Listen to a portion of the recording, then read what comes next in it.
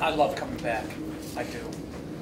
I told my wife this morning, I feel like when I come back, I'm like home. I haven't lived here for a long time, but I feel good. And I also, having played Division III, my dad coached in Division III, I realize, you know, how impactful playing sports at that level was for me. And so I appreciate all the time and effort you put in. I think the #1 thing for athletic leadership from a player standpoint is to unite and inspire your teammates to do right and do more. So that's it. To me, it's very simple.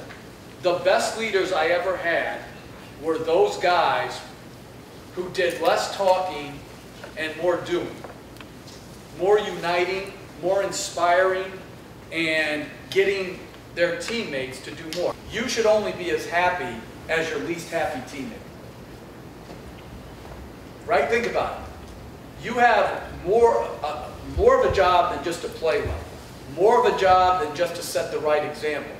You have to be perceptive enough to locate and be able to identify problems.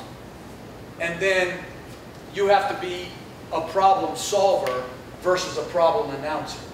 People talk about chemistry all the time. And you don't know it until you're a part of a team that has it. And the biggest factor of having chemistry is, can you genuinely learn two things? Are you happy for others' success? And have you learned to share? Have you learned to share the credit, the blame, the responsibility, the ball, whatever it goes into? Sharing is so important. But actually having that genuine feeling of excitement for other people's success instead of focusing just on you getting what you want out of it. People always say you either have good leadership or no leadership. And I don't think that's right. You either have good leadership or bad leadership, or somewhere in between. The best players on every team set the tone, for good or bad. And then the best players are either doers or talkers.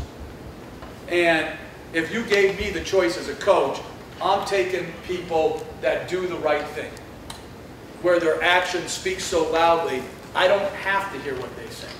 I was afraid to miss, right? I was afraid to miss. So when you always have that in your mindset that, you know, what if I miss 3 in a row? I missed 2. You know, that's not how you play. You know, you don't play in fear. You play like with great confidence. I think they say swagger now, right? But I don't even know what that means. But I'm too old. But like having a confidence that and a belief that your preparation will, over the course of a game or over the course of a season, you're ready to play well. That doesn't mean every moment will go well, and it would be the same way to help that person who's down.